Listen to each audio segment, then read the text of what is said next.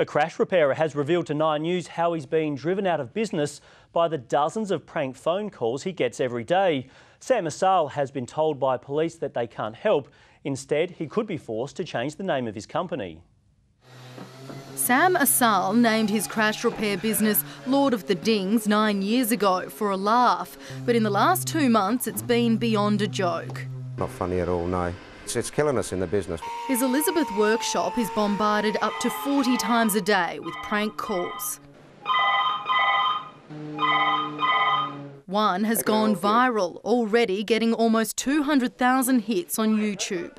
Lord of the Dings? Yeah. That is a horrible name. The comments go from plain nuisance to offensive and even threatening.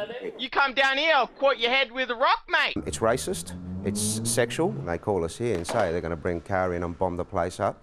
Sam reported the calls to police but was simply advised to change his number.